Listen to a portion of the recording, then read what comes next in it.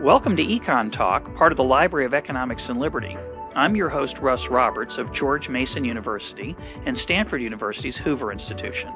Our website is econtalk.org, where you can subscribe, find other episodes, comment on this podcast, and find links and other information related to today's conversation. Our email address is mail@econtalk.org. We'd love to hear from you. My guest today is Tyler Cowen, my colleague here at George Mason University. He's the author of numerous books and articles on all kinds of interesting things. He blogs with extraordinary quantity and quality at marginalrevolution.com. He's a well-known food and art critic, and his latest book, at least I think it's his latest, is Good and Plenty, The Creative Successes of American Arts Funding from Princeton University Press. Tyler, welcome to EconTalk. Thank you. I say I think it's his latest because Tyler's so prolific, both in the blogosphere and print, in hard copy, et cetera. You never know what he's working on, but I'm sure we'll have a chance to talk about that. And given your extraordinary range of interests, Tyler, you're not an easy man to interview. We'll start with some economics. We'll move on to art and food. So I ask that our listeners out there put on your seatbelts, and we'll see where we go. Speaking of seatbelts, I want to start with a question from John Payne, a listener who writes, I'd like to know what Tyler Cowen thinks are the limits of libertarianism, or perhaps more broadly, the limits of markets. Tyler, on marginalrevolution.com, you and Alex Tabarrok, your co-blogger, have a delightful feature called Markets and Everything that we've copied at our blog, Cafe Hayek, and others have enjoyed, where you talk about the way that markets are taking care of various problems. I think that's a good thing, a bad thing. I think markets are good at everything. Do you want to put some limits on? Have a go at it. When I blog a Markets and Everything post, those range from selling organs to selling services, which I wouldn't necessarily describe on a family podcast. Thank you. To an Australian surfer selling his identity and his friends and his holiday vacations. When I blog most of those, typically I feel sad, actually, that there's a market in what there is. It's not my first instinct to want to ban it, but I do feel that something's wrong, and often I view the entries as a kind of moralizing from a distance. Like, look, how did this person get to the point that he's out there in a market selling this important part of his or her life? If we get to the legal question, where do we need to draw the line with markets? I think there are some very clear areas. The most obvious is politics and voting. I don't think politics should be a market. I don't think we should be able to sell our votes. When it comes to children's rights, I think most things really should not be up for sale. But for the most part, when it comes to capitalistic interactions between voluntary consenting adults, I'm willing to allow it. But this voluntarist sense of, look, step back, what society relies upon is some kind of moral code or just individual prudence, and you really are making a mistake by commodifying everything in your life. I believe that very strongly. So in an earlier podcast with Viviana Zelizer, we talked about buying hugs for your children or checking your kids at one extreme. You pay someone to hug your kids. At the other extreme, you pay someone to check your kids' hair for lice. That latter one, it has a certain appeal. The former is pretty repulsive. There's something about life and friendship and family. At its core is taking certain relationships out of markets. There's still a meta-framework of markets. It's within a context of voluntary interaction that you decide what you're willing to buy and sell at what price. But partly markets take on their meaning because not everything is a market. For instance, I find it fun to engage in what's called retail therapy. Go to Amazon, look for some CDs, click, buy one. I'd probably do it more often than I should. But it's genuinely fun. It's fun to do the shopping. It's fun to get the CD. I don't regret it like a compulsive gambler or alcoholic might regret it ex post. But in part that's fun because I'm not doing it all the time. And this Aristotelian ideal of moderation, which we also find in many of the world's religions, again, is very important. And I view a lot of markets and everything as a kind of implicit slant on what happens when we reject the Aristotelian ideal of moderation. And it can be pretty scary or sometimes funny, but in a scary way or a sad way. Well, I recommend iTunes for the retail therapy. It's only 99 cents a shot, and But there's digital rights management. Yeah, this is true. It's a mixed bag, and it is a little bit. There is that little bit of regret sometimes when you realize you have all these piled up purchases. You get a little bit of a rush from buying, and then you find out later you didn't listen to them for a long time, or you didn't read them. They sit on your shelf, lonely and depressed. But I don't like iTunes for that reason. I find when I buy the physical CD, the fact that it takes up space is useful. It forces me to listen to it, to put it somewhere, to process it, to somehow eventually get rid of it, either by reselling it or by deciding it's one of my favorites or by putting it down in the basement. And there's a system of inventory management with physical items that I'm well used to dealing with. But in the cyber world, I don't have any equivalent. I buy things on iTunes, and they're lost. They get lost in the random shuffle function of my iPod, and every now and then I hear them, and I never really know what to make of it. Well, let me give an alternative explanation. It's interesting, but it's also possible that what I know of you is you're interested in a lot more things than I am. So it could just be the fact that you like more stuff, and these random purchases are more likely to please you. See, with me on iTunes, being able to narrow my choice to buy the one song on the album that I like is very valuable. For you, you probably like a lot of the songs. You probably like more songs than the average person does on the average album. And you probably like more books than the average person likes, more pages of the book. Although I think you confessed recently that you did not finish a book. Is that correct? Most books I don't finish. I finish 1 in 10 at the most. Is that a new phenomenon? No, that's an old phenomenon. I'm very brutal with not finishing, walking out of movies, discarding things I've bought and I don't like. If I have any endowment effect, it takes a while to kick in, and I'm not very sentimental on that first round.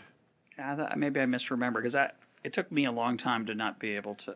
It took me a long time to be able to put a book down and just say, not it's in process, but it's done. I'm not going to read another page. It's a loser.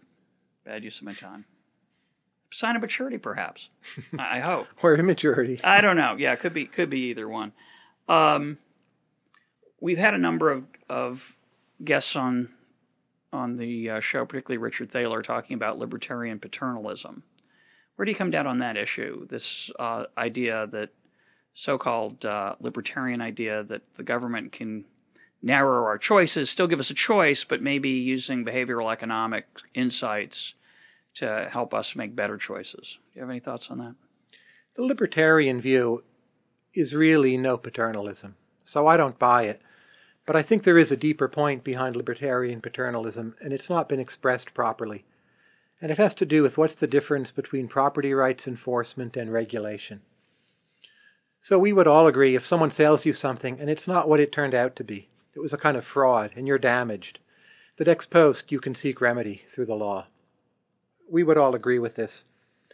But when you look at damage in terms of risk and probability, and you buy something, and there's some chance, 5%, 10%, 80%, 100%, whatever, that it will damage you, and we then ask, should society be content only with ex post remedies, as enforced by the courts, which I don't trust, the courts don't work very well, or is there a case also for ex ante preventive action at some level of risk or probability, and that ex ante action typically is called regulation, and often we criticize it, but you could say it's just a way of enforcing property rights.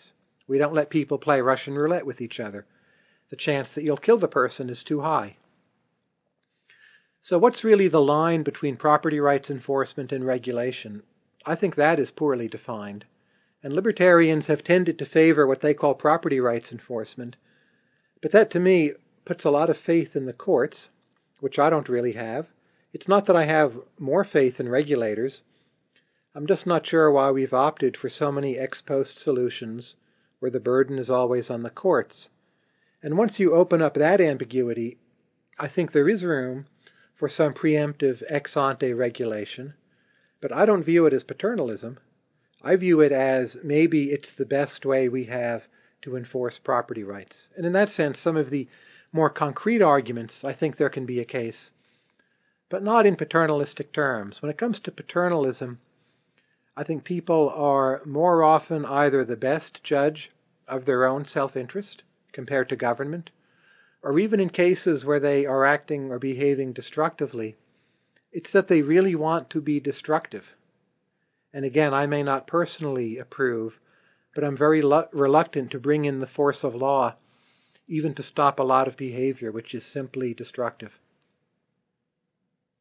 You talk about the courts and not having faith in them. We have a great deal of evidence, I think. Maybe it's not reliable, or maybe you don't find it convincing, on the role of courts in the pre-regulatory era, say, 1920 to 1960, in the environmental era, or in the safety regulation era. In the old days, pre-1960, if your workplace was hazardous and your employer acted badly, you sued the employer. Today, that kind of mechanism, you can still sue your employer, but it tends to OSHA and other mechanisms are how we've tried to reduce those risks. I don't see a lot of evidence that the regulation has reduced the risks. It seems to me it hasn't done much better. My crude reading of the evidence, it hasn't done much better than the pre-regulatory system. Is that your read? Do you have a different read? The world is much safer today. I think we would both agree. Yep. Most of that, we would also agree, is due to wealth. Yep. How much of it is due to regulation? Looking at the time trend, I think is very difficult to sort out. Some regulation may simply stop the world from becoming more dangerous also. Yeah. At some probability, I think there should be an ex-ante restriction on harm. And I think more and more real-world harms are becoming probabilistic. Global warming's a good example. Even those people who are skeptics about the mainstream, I am not so much myself, but surely we have to admit there's some chance the mainstream is correct. If I think it's 80 or 90%, but a skeptic might think it's 20%, it seems to me a 20% chance of a harm that large is still something actionable. In expected value terms, there's still an issue to be taken care of. So I think the whole distinction between what's a property right and what's not just gets slipperier when you have more global issues and you have less certainty about cause and effect. Well, my worry there is that if you're going to deal with a global issue, typically you're going to need some kind of global form of governance, which means you're going to separate even farther from the consumers and people who are dealing with the consequences of the decisions from the decision makers. But let me ask you about global warming, because it's an interesting issue. You say there might be a disagreement on the probability. Somebody might say it's 80 to 90%. Someone might say it's 20. But even at 20, the expected value is large. Do you think we have a good idea of what? I have two questions for you. Do you think we have a good idea of what the harm is from global warming? Say from 2 or 3 degree, 4 degree increase in the average global temperature over the next 5, 10 decades. And do you think there's an obvious thing to be done about it if we agree on what that harm is? The bounds on the forecasts are very large for the harm, but the worst case scenarios are very bad. There's a good paper by Marty Weitzman, right, where he argues it's not so much an issue of discount rate, but an issue of buying insurance against the worst case scenarios. And I tend to agree with him. I don't think we necessarily know how bad those are.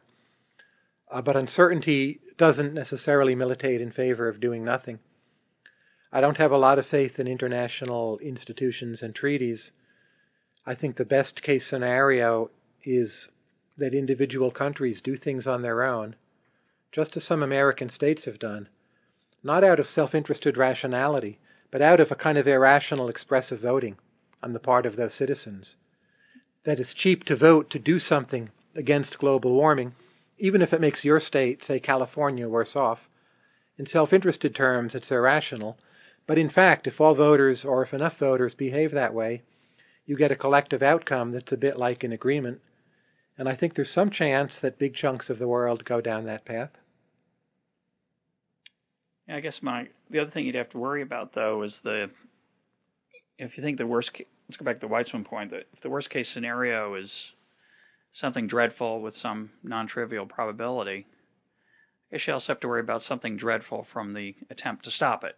Sure. Right. So that would be the other, international government imposed as a reaction to crisis. Devastating tax rates that lower our standard of living by 20%, 40%, in the name of carbon neutrality. I guess those would be the issues that I'd worry about.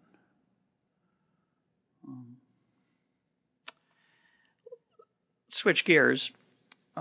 In the Library of Economics and Liberty, which EconTalk is a part of, Dan Klein, our colleague, had an essay recently arguing that economists should be honest about their ideologies and embrace them. He articulated what he called a Smith-Hayek identity, a name he doesn't particularly like, but can't think of a better one, which is part of the challenge here. And he said this would include, among other things, a skepticism about government, an awareness of the complexity of the world, an awareness of the challenges of gathering information. What do you think of Dan's claim as the importance of ideology and being open about it? And what do you think of his suggested identity, sort of a hat we might wear as economists? I think economists, like other human beings, should be open about ideological issues. I view blogging as one good medium for doing this. You blog yourself. You find pretty quickly, after even just a bit of blogging, you're on record on more issues than just about any economist in the history of the world ever before. And it's all there in the archives. It's there in Google. People can find you on literally hundreds or maybe even over time thousands of issues. Same with Brad DeLong. If you want to know where Brad stands, you can find out. Greg Mankiw, same way. I think that's fundamentally healthy, and I think more economists should blog. Not only for that reason, but that's a good reason. You can see biases. You discover where's a person's weak points, what effects do they tend to overestimate or underestimate. You don't just get a label. You get a whole complex, multi-dimensional picture of their strengths, their weaknesses, what they've read, how they debate with people they disagree with, how they accept criticism, many, many things. So that I'm all in favor of. I'm less inclined to accept a label because I'm not sure what a good one would be. Mm-hmm. I would say my label is marginalrevolution.com. Scroll through the archives and try to build that up as its own brand name. If the label is going to be Smith and Hayek, maybe that's as good as anything. But it's easy to find problems in that. Smith wrote in the 18th century. He saw the glimmerings of the Industrial Revolution, but he was worried about the Scottish Highlands, and that's not a criticism, but it's hard to put yourself in the same world as Smith. Hayek was a kind of intellectual aristocrat from a decaying Austro-Hungarian empire. I believe he was born in the 19th, not the 20th century, and he had his own quirks. So, again, I don't mean that in a critical way, but I don't inhabit the same space that Hayek does. He worried about a lot of issues I don't, and vice versa. And that label, the more it sticks, over time it will become even more out of date. So I'm not sure we have a good label. I think there's value in people trying to come up with one, but at the end of the day, I'll probably decline to use it and stick with marginalrevolution.com. Well, I like that insight about how much we've revealed about ourselves through the blogosphere. A little frightening, perhaps. I think it reduces your chances dramatically, Tyler, of being president of the United States. And not just president, but any government job. Probably even attorney general or Supreme Court justice, just slumming downward down the prestige ladder there, moving downward there. But it is an unusual time, and I really feel like your reaction to this. I really feel it's the golden era of economic education because of the blogosphere, the ability to hang out in cyberspace with virtually with people like you or Brad DeLong or Greg Mankiw and find out what they're thinking about those thousands of topics really is something that could only be experienced in the past by going to graduate school. I still recommend going to graduate school for people of the right inclination and perseverance, discipline, passion, especially at George Mason, of course. But you can get a lot of the intuition of graduate school without the tools by reading, I argue, a handful of blogs. And that's really a remarkable thing. That's right. I think economics as a field does relatively well through blogging. If you have a good example and a quick point, you can make it in a blog post, and you can link to data or to a longer argument. I've tried to read philosophy blogs. I think they usually don't work. It just takes too long to get to the crux of the matter, not through the fault of the writer, just by the nature of the discipline. A book is better. A book is better, but I think blogs and linguistics can work. If you tell people clever points or ideas about the origin of a word or the way people speak or an accent, that works in the blogging form. I think reporting on political candidates, it doesn't interest me much, but I think that's proven its way in the blogosphere. So the general question of what kinds of ideas blogs favor or disfavor, I think will grow increasingly important. And I don't think any of us expected economics to be a winner from this, but I think we are a winner. I think more people will want to go to economics graduate school. They'll be intrigued. Mm-hmm. I'm a little worried they'll be disappointed that it's less fun than the blog. Yeah, I think that's true. But it's gone remarkably well, economics blogging, in my opinion. That's an interesting point about the relative attractiveness of certain disciplines. Economics has done well, as you say. Politics has done well. Any speculation on the next 5 years, 5 weeks, 5 days of the economics blogosphere? Any changes you see coming? Things that are going to be different? I think we'll see a little bit of a shakeout. I think the supply of economics bloggers is fairly inelastic, that it's pretty hard to do, and not many people can do it, say for a few years' time, or do it at all. And I think what we observe is fairly close to equilibrium, but I think a number of people will leave, and it will go on. But the question of what will the blogosphere be like in so many years, I think one feature of today's world is whatever the equilibrium is, we get there a lot quicker than we used to. And we see what it's like. We're living it now. This is it. Do you think you'll be blogging in 5 years? Do you find it, what's your mix of pleasure and pain as a blogger? Is it all pleasure? Do you find yourself wanting to blog more often than you can, or does it go the other way around? Do you feel like you're curious? You're one of the most prolific, if not the most prolific, bloggers out there in terms of just volume and quality of that volume. Do you think you'll keep it up? I hope I'll keep it up. It's almost all pleasure. I would say what is the pain for me is when I'm traveling, simply getting the time in front of a machine in the logistical sense. That can be a problem, that can be inconvenient. And that I worry about.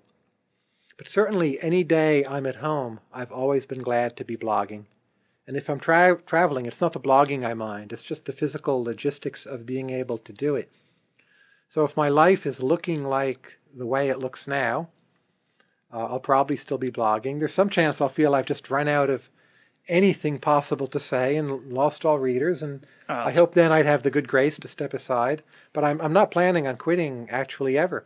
In fact, I would like to have a second blog where I could put the refuse that doesn't quite fit on Marginal Revolution and just siphon it off, just dump it somewhere. Maybe a few people would read it. It'd be a kind of secret blog. It's probably out there now. I should alert our listeners. It's probably under some pseudonym, Taylor Cowen or some slight change in Tyler's name, and it's his second-tier blog. It's where he, what's the literary analogy, Tyler? Help me out here. Give me a pseudonym for a great writer who wrote. There are a lot of people who wrote under a pseudonym. Well, there's Stephen King and Richard Bachman, for there instance. You go. That'd be an example. Does Stephen King write under Richard Bachman? He used to, and several other names. Or Richard James and Aphex Twin and Polygon Window and AFX. He has a bunch of names. But the problem with having a secret blog, I think, is if you blog for long enough, I wouldn't quite say you feel captive, but you feel a bit like your audience expects a certain something, and that something is what you are, so you're not being dishonest in giving it to them. And if you had an alternative outlet, you would approach it with such glee and relish that it would quickly become better than your original blog. Horrors. And rather than it being a dumping ground, it would in a way compete with or cannibalize what you're doing in the first place. And that, I think, is the real issue. Yeah, of course, most blogs are a dumping ground already. So, you really, what's the opposite of gilding the lily? I don't know. But it is a fascinating thing. I wonder if the technology will change over the next few years to make it easier to do that blogging out of town. I suspect it will. Well, Glenn Reynolds has it set up now. He buys a wireless connection, which, as I understand it, is always connected. It's like a cell phone. Mm-hmm. And it doesn't cost that much. Yeah, it's not so hard. And I may do that. I just haven't gotten around to it, or I'm just not traveling enough right now for it to be worth my while. Clearly, we need a fundraiser here there's a big positive externality. Tyler doesn't blog as much as his readers would like, so when he's on the road, we need to buy him the card that lets you blog from around the world at any time. We'll work on that. Now, Tyler, you are what I think most people would call a microeconomist, but unusually you've taught macro. I think the number of people who've taught both is a small number. A lot of our listeners, I think, would like to understand the macroeconomy. You have any recommendations for them, either as grad students or as educated folk who would like to have a better idea of either what's going on in macro or what's going on in the economy at large? Not the same thing necessarily. They're related, but any advice? I'm currently writing a macroeconomics textbook. This is with Alex Tabarrok. Mm-hmm. And in that, we hope to put our views on macroeconomics. And of course, it's intended for students, but it will be written at such a level that anyone can pick it up. And we feel there's a need for such a book. Definitely. I also have longer run plans to write a macroeconomics book, a bit like what Richard Dawkins has done for evolutionary biology, to explain macroeconomics not through a text, but just in a book that you pick up and you start, yeah. Or the way people learn popular accounts of quantum mechanics. And I'm convinced it can be done. I also know we don't have all the answers, but neither does quantum mechanics or evolutionary biology. And people who read those books, they get that. In fact, they like seeing the puzzles and the frontier. Strange and slightly alarming that book doesn't exist. Do you agree? I agree. It may be... I'm not sure the reason for it, but it is somewhat alarming. That book should exist. There should be 10 of them, right? Absolutely. There probably are 10 of them. And there are in biology. There probably are 10 of them right now. There. I guess if you went to a bookstore, you'd find a handful of books, maybe 10 on macroeconomics or the economy, but it wouldn't fill the goal that you're talking about, which would be, I think, a little more serious. But written with the skill of a Dawkins. Right. So I'm not suggesting I can write as well as he can. But that kind of writing... A little more compelling than a textbook. Pick it up and they say, aha, and there are stories, and it builds. But I think economists are not mentally geared to write books. We never learn how to do it for professional reasons. You've encountered this, I'm sure. Yep. You've written books, but most people haven't. It's not the norm. And it narrows down the field. Yeah. But journalists would be a good candidate. Smart journalists would be a good candidate for that book. And as I said, there probably been something like that written out there that we're not either aware of or didn't grab our attention with that compelling aspect that we're looking for. But I've met many journalists who understand microeconomics. I've hardly met any journalists who understand macroeconomics. Yeah, that's true. Speaking of macroeconomics, you recently blogged on the challenges of being a Latin American despot. And you suggested that you would not do a particularly good job producing growth if you were in charge of an economy. You might avoid the big mistakes, I think you wrote, but you weren't confident that you could outperform some of the other folks out there. Why the pessimism? And what mistakes do you think you could avoid, and what do you think you might do well? I don't think I would impose wage and price controls. Hey, good shit. He's off to a roaring start. Better than some of the competition. Yep. I don't think we'd see triple-digit inflation. The bar is low, yeah.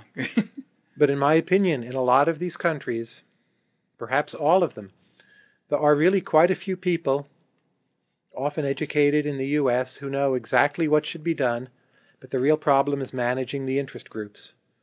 And they can't do it. I know that I can't do it, even if I somehow could masquerade as a native of the country. I have no particular skill in that. To move forward with some political bargain to get a good result. You know, in Mexico, if you look at the price of corn, price of tortillas and the like, and you have people camping out in the central square in Mexico City, you have contested elections, you have riots, you have violence, you have drug gangs, assassinations, kidnappings. And to navigate that minefield, I feel my knowledge of economics is of relatively little use. and that I would not do any better than the people they've had in office. Fox or Calderon, I think I would be hard-pressed to do as good a job as they've been doing, and I don't think they've been doing such a great job. But you make the great point that we sometimes abstract from the challenges of a country situation and think of it as an engineering challenge. Just pick the right mix of oxygen, gasoline, and the carburetor, and get the engine to run efficiently. And of course, it's complicated tremendously by the cultural, institutional, and, as you point out, the violence and special interests that are rampant in those situations. That's right. What I'd like to do someday, eventually, is rewrite public choice economics, putting the particularities of culture at the forefront and not treating them as a second-order effect, but really take it to be the starting point. And I think economics would be very different. It would be more practical.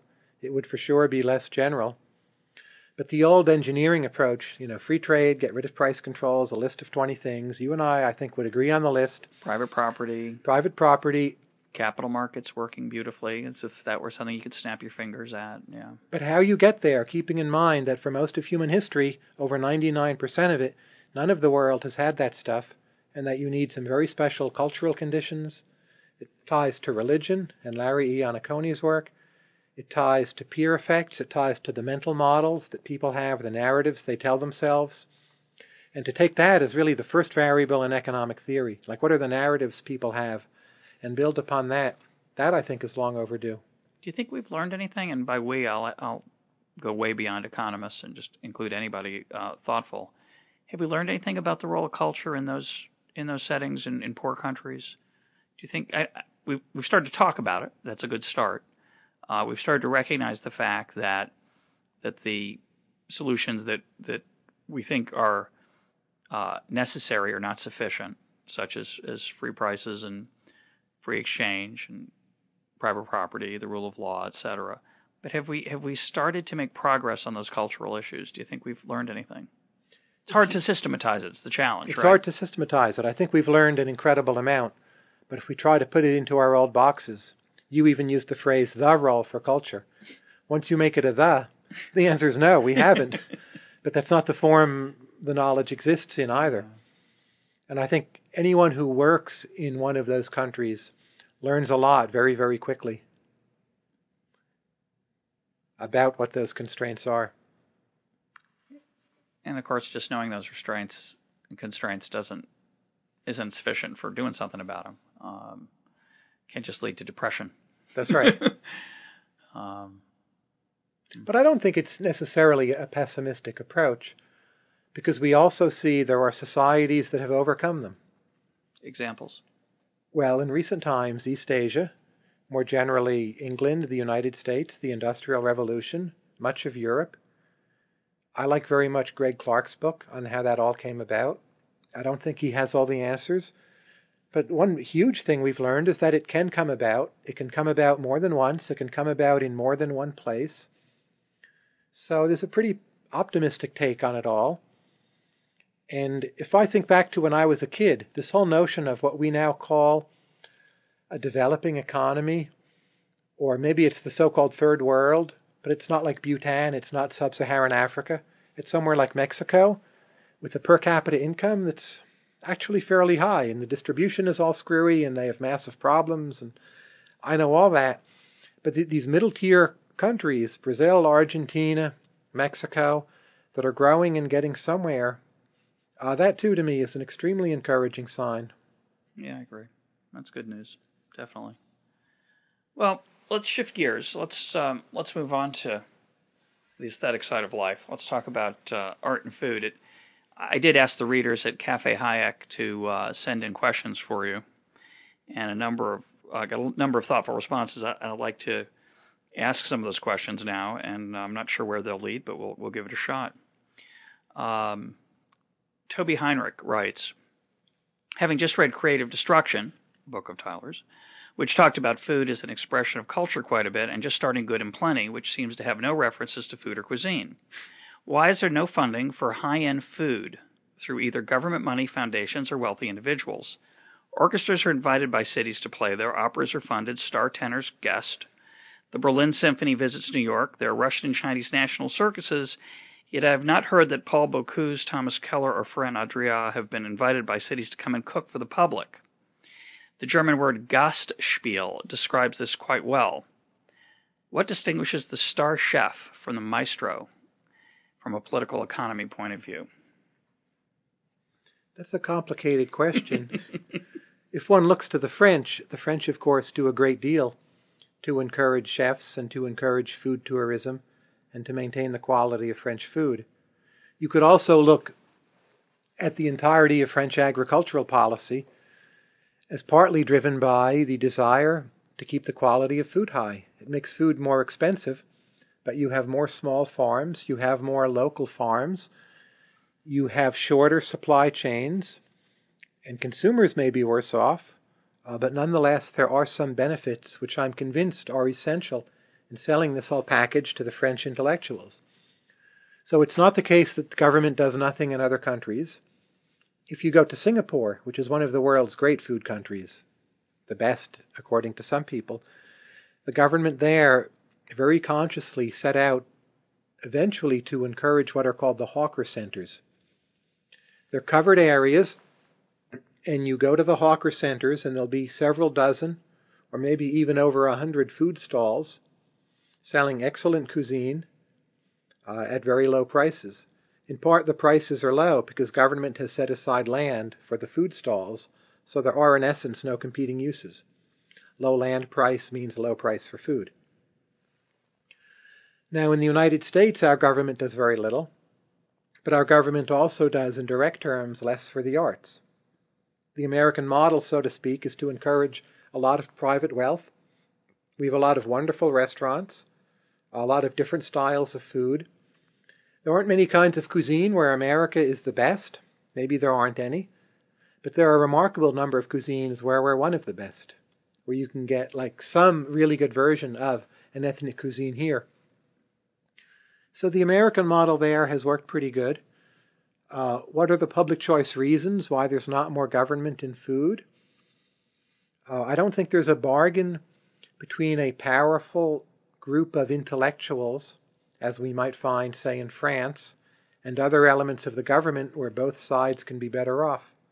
In Singapore, the government's involvement in food, I think, was originally driven just by the requirements of land use policy and the desire that if people had cheap food readily available, they all would work longer hours and work harder, and this would in the long run pay for itself, and maybe it has.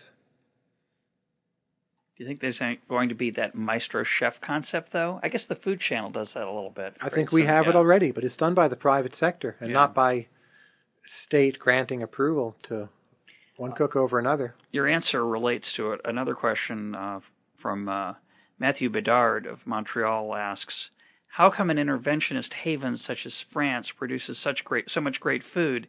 Isn't it a challenge to a free market advocate? And you're suggesting comes at a price.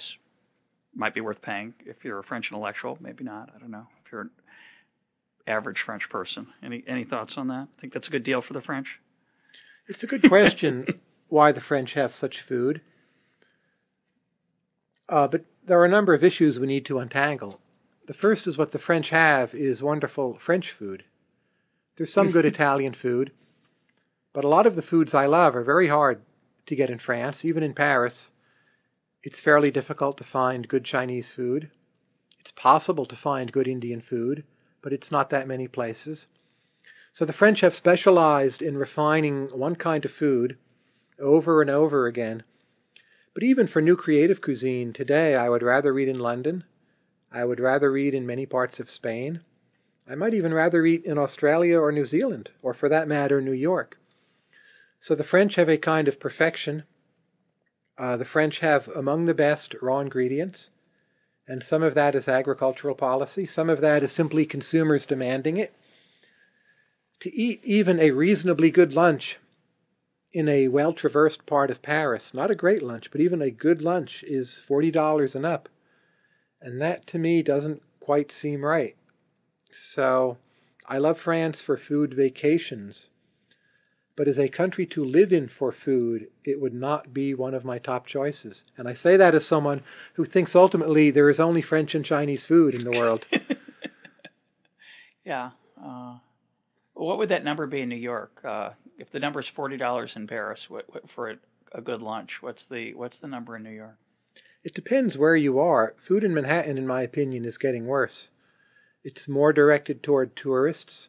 There's more great food costing $100 and up, but less simple good food available in Midtown for, say, less than $20. But if you go to the other boroughs, you can eat incredible meals for $10. Or even the fringes of Manhattan. Go to 9th Avenue. It's great. Turn to an aesthetic question. This comes from Bruce Charlton, who writes from England. In your writings, you present a picture of someone with great enjoyment for classical art of the past and modern art. But both from introspection and observation of the social systems associated with these art forms, I would regard these as essentially distinct tastes and distinct social and economic systems, whereas you seem to stress continuity.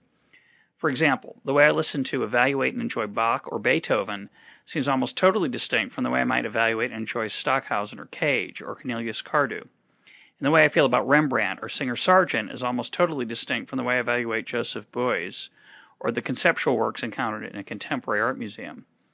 Would you agree that in the 20th century there was a split, which has widened ever since, between the traditions of high art, interesting because of the complexity of the experience, but less emotionally appealing, and the tradition of popular art, emotionally appealing but much less complex, and requiring continuous generation of novelty to maintain audience attention? The same person can enjoy and appreciate both high and popular art as you and I do, but these are distinct tastes with different subjective and social roles and unintegrated, like enjoying gardening and baseball. And Bruce goes on to talk about this being inevitable, this split, with both gains and losses, costs and benefits. What's your reaction to that? I agree there's a kind of break point. It comes somewhere in the 20th century when, depends on the genre, but hardly anyone enjoys Cage or Stockhausen. Those composers have their fervid partisans, but most people just don't get it. And that's not the case when you take Vivaldi. There may be people who don't care for Vivaldi. Actually, I'm probably one of them. But you wouldn't say they don't get it. They choose whether or not to like it. So there's a level of complexity attained at some point that simply rules out most of the audience. I view that really as an extension of Adam Smith's argument that division of labor is limited by the extent of the market. You have a bigger market, you have more art or music that's hard to understand, and you have more that's easy to understand. There's today more serialist music than 100 years ago. What is that? Like 12-tone music, atonal music, related concepts. There's more music of those kinds circulating, but there's also a lot more popular music. What I find striking is that if you look at what is incorrectly called popular music, often how much it has in common with what is sometimes called contemporary classical music. If you look at punk rock, if you look at alternative tunings for guitars, if you look at sonic youth, if you look at techno, you'll find most of it is very hard to understand. Most of it does things which can be fiendishly difficult on the ears. It has its own narrow band of partisans who like various kinds of punk rock or techno or whatever the latest is. And those kinds of music often have more in common with Varese or John Cage. And someone like, a pop singer is in a way closer to old classical music. But most of so-called popular music today, it's not very popular. Only a small percentage of teenagers or 20-somethings like it. It's often quite sophisticated. People who've listened to that music often feel relatively comfortable making a leap to contemporary classical music. I was once sitting at home listening to a German composer called Helmut Lachenmann, whose music to most people sounds like noise. I think it's great. My stepdaughter Jana walked in the room, and she heard it on, and she paused for a moment, and she said to me, "Is this some kind of new German noise band?" And I was taken aback, but it was a very profound question, I thought. I paused for a moment, and I said, "Yes." Yeah. Then she smiled at me like, "Oh, you're one of us." Yeah. And conversation continued. It was on in the background. She more or less accepted it. And that's, I think, the more fundamental trend. Not like high-low, popular, unpopular. Adam Smith, division of labor, more of all kinds, that even popular music is more niche than ever before. And most of it, most people don't like. And they don't even get it. You think it's true, though, that this isn't quite the question that was asked, but do you feel there's a difference in modern art of both, and when I say modern art, I mean music, fiction, sculpture, painting? It seems quite ubiquitous that a lot of what is considered first-rate examples of modern art do not appeal to the emotions the way that they did in the past? Or do you think that's just a misperception? I think it's a misperception. Even purely abstract art, if you just take canvases of individual colors, someone like Ellsworth Kelly, or a bit more mixed, Agnes Martin or Robert Ryman, when I see them, to me, it's deeply emotional. I feel more than if I'm looking at a lot of paintings from the Venetian Renaissance. Perhaps incorrectly. Maybe it's just closer to me. But it's a lot of the art from the past that I feel distant from. And it also changes throughout the course of your life, depending what you're looking at. Right now, I'm very keen to see medieval art. I used to take more interest in the Renaissance. But to me, the Florentine Renaissance, it's almost a little overgrown or bloated or too much. And something more primitivist like medieval art, it hits me harder. It's more life or death. It's more real. And I think a lot of it is just cultural perception, the lenses you're viewing it from. And it's more relativistic than we like to think. And typically what's happening is people are seeing some art and they don't like it. And they can't fathom that they can't appreciate it. Because they don't even see why they're supposed to like it. And so they attack it. That's my simple public choice model of why people criticize art as much as they do. And of course, there's a big selectivity problem. Modern art, by definition, is a lot of the art that's new, rather than the art that survives some test of time. We look at something like, The Rite of Spring, where supposedly, I don't know if it's true or not, maybe you know if it's true or apocryphal, Stravinsky had to escape through a men's room window from being killed by the audience. They were so angry. People still debate how true that is. Yeah, I don't know, but it's a nice story. But people evidently weren't so thrilled with the original performance. Today we look at it and we go, yeah, it's nice. We like most people like Stravinsky, The Rite of Spring. But there presumably were other things that could have gotten their composers harmed that we don't listen to anymore. They didn't survive the test of time, and so surely that's part of it. That is, but I think it's also a bit like equilibrium in the blogging market. The test of time has accelerated greatly. So if you look at contemporary art, it's not contemporary anymore, from the 1960s, and what's come down is important. Frank Stella, Roy Lichtenstein, Jasper Johns, Andy Warhol, still today. By the late 60s, not that everyone knew, but those critical opinions were in some sense already in place. And they haven't changed that much. People like Ava Hess or, Elizabeth Murray, her reputation's gone up. But the extent to which it's solidified more quickly, and then we simply move on to the next thing, because the flow is so extreme that I think the test of time has itself changed and it's radically been shortened. I have to add, while we're on the subject of art, that I've had the privilege of visiting an art museum with you, Tyler, and I have to pass on an insight of yours that's been very helpful to me. We were in a modern art museum, which is not my best thing, which I struggle with. I'd like to like it more, or at least understand it better. And one of the tricks that Tyler suggested to me was picking the painting in the room that I wanted to take home. It's a very interesting exercise. It's helped me a little bit, but what it's mostly helped me with is being a parent. When I'm with my kids now in a museum, we can play that game, and their attention span quadruples or septuples. There's a certain competitive aspect because you got to pick the best, the one you like the most, and it focuses their perception in, I think, a very fruitful way. So I like that trick. Thank you for it. Oh, sure. We're very good at ranking, and we're very good at shopping. We're not necessarily that good at looking. Yeah, that's right. It was the Hirshhorn Museum, by the way, for those of you who are wondering where we visited. That's right. And on that subject, I want to ask one last question about art, and we're almost out of time. we both live here in the D.C. area, which has some extraordinary museums, and many of them are public, and they're public and highly subsidized, so that there's no admission charge. You can walk into the National Gallery of Art, and I think 363 or so days of the year at no charge, and see an extraordinary array of stuff. And then there are some private museums here in D.C. where you pay an entry fee, like the Phillips. I think the Corcoran would be another private one. Could you give me a few thoughts on the American museum scene, some of your favorite museums, particularly here in D.C., and then imagine what it would be like without that public subsidy. We like it.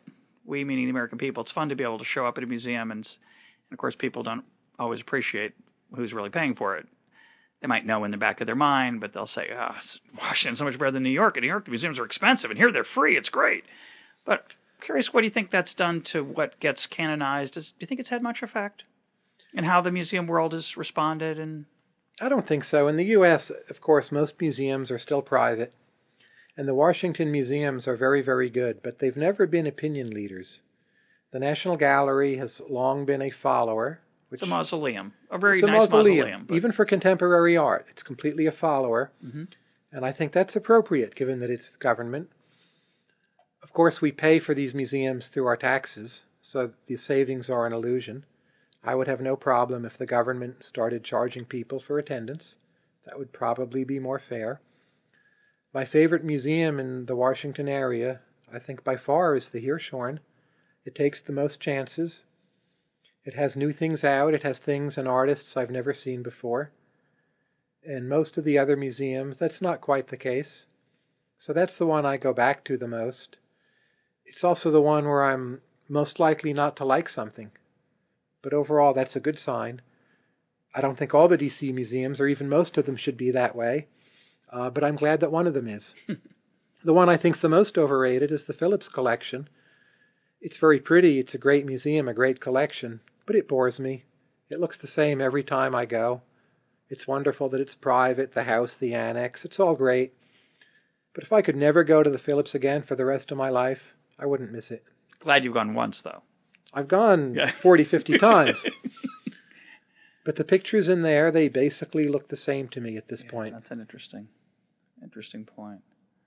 But I would recommend that the National Portrait Gallery, which is recently... I went there 2 weeks ago, actually. And what did you think? It was fantastic. And the American Art Museum. It's a weird combo building. It has different entrances. It's a little bit, I don't know what the analogy is. It's bizarre. You can walk in one entrance, you're in the entrance to one, you walk in the other, in the entrance to the other, and then they kind of overlap in peculiar ways.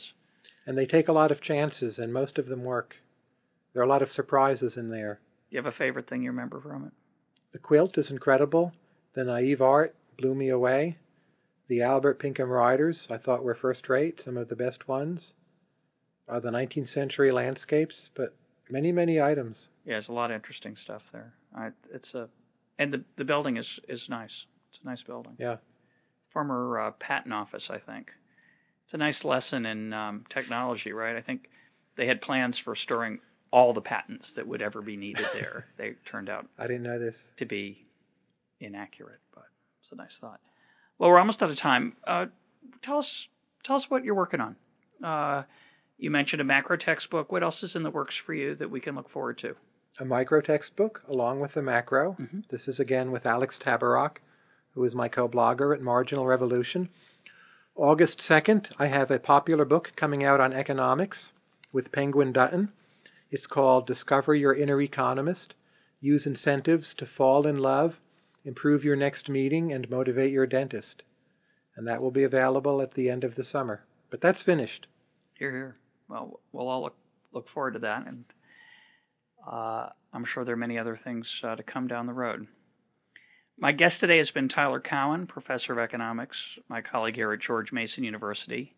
He blogs with exuberance and discipline at marginalrevolution.com. Tyler, thanks for joining us. Thanks for having me.